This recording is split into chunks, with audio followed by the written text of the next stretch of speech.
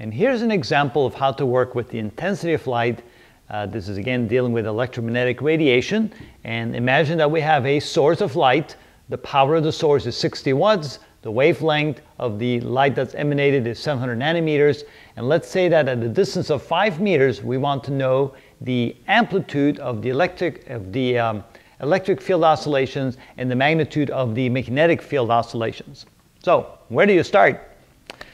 Well, first of all, we have a relationship between these two and the intensity of the light. So the intensity of the light can be defined as 1 over mu sub naught times E times B, where E and B are the average amplitude of the magnetic field and the electric field oscillations. So we can then have an equation that then describes it as the maximum amplitude of these oscillations. Remember that E is equal to the square root of 2 over 2 times Emax.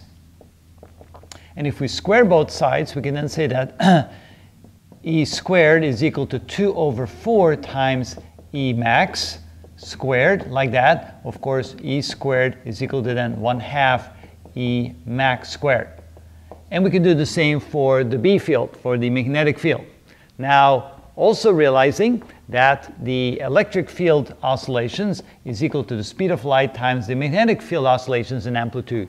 So we can replace B by E over C. So we can also say that the intensity is equal to 1 over mu sub naught C times E squared. And if we now want to go ahead and find define the equation in terms of the maximum oscillations, we have to multiply this times 1/2. So we can say that the intensity is equal to 1 over 2 mu sub naught C times E max squared.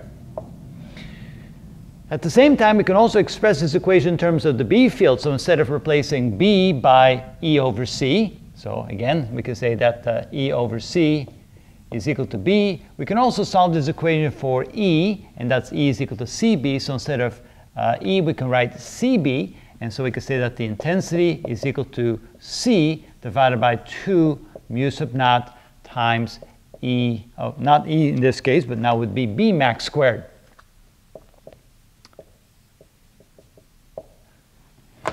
So now we have the relationship between the Emax and the Bmax to the intensity. Now we still have to find the intensity of the light at this location. And for that we can use the following equation. The intensity at any distance is equal to the power of the source divided by the area over which the light spreads. So imagine that we have a source here, the light spreads in all directions, outward in all directions. So what's the intensity at this point? Well, that's equal to the power of the source divided by the surface area of the spherical shape out to a distance of 5 meters. So it would be 4 pi r squared, which is the surface area of a sphere.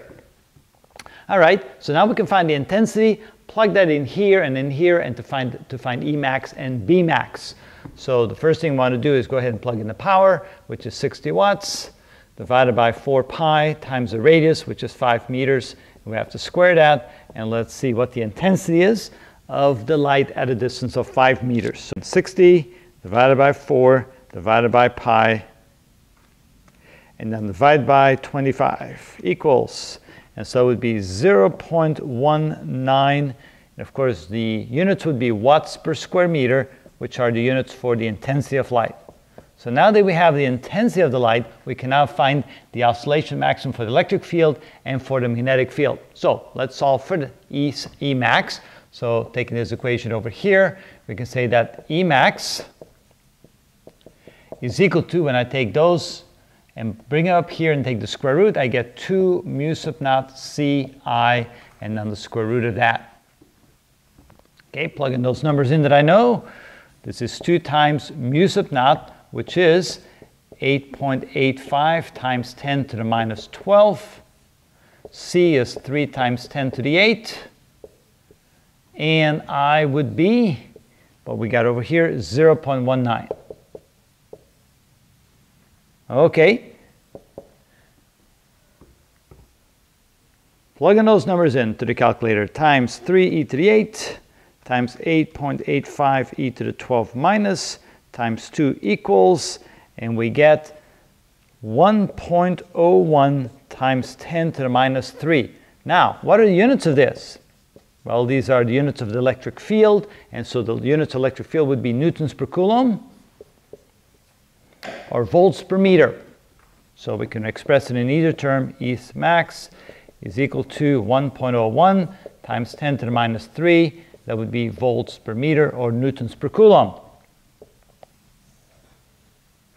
All right, doing the same for the magnetic field, we can now take this equation and also solve it for Bmax. So we put the 2 mu sub naught up here, bring the c down here, take the square root. So we have Bmax is equal to the square root of 2 mu sub naught I divided by the speed of light c. All right, plugging in the numbers, we get the square root of 2 times 8.85 times 10 to the minus 12.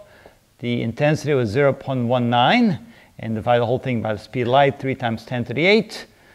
And let's see what that is equal to. So we have 8.85 e to the 12 minus times 2 times 0.19 divided by 3 e to the 8. And then take the square root.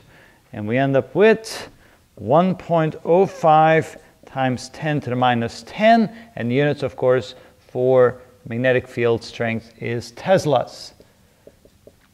And that would be Bmax.